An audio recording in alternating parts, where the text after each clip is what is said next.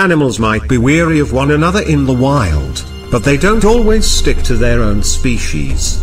Sometimes different types of creatures will befriend each other, and the results are absolutely adorable. You won't be able to get enough of this polar bear petting a dog. Brian Ladoon works in Canada with the Canadian Eskimo Dog Foundation. He works closely with a pack of wolf dogs, and the group often finds themselves near wild polar bears.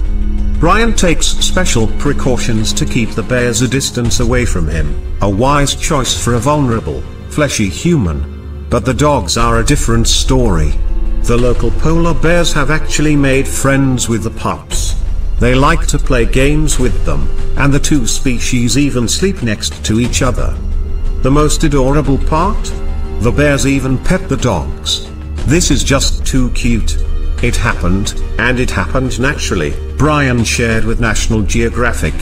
It was not something that was planned, and I worked with it instead of fighting it, you know. The first time the man saw this strange phenomenon, he was awestruck. He thought it was a fluke, but the next year the pups rejoined their polar pals. Brian realized that the groups had formed lifelong friendships. The bears and dogs just couldn't get enough of each other. As the weather gets colder, more of course come.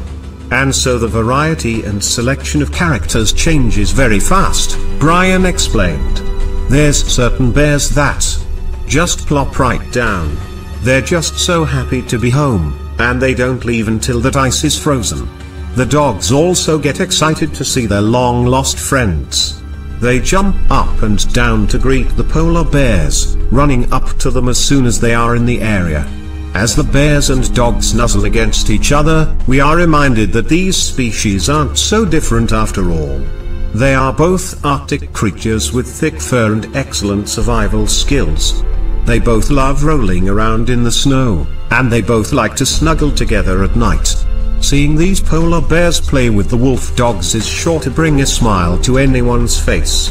When it comes to animals loving one another, we just can't get enough.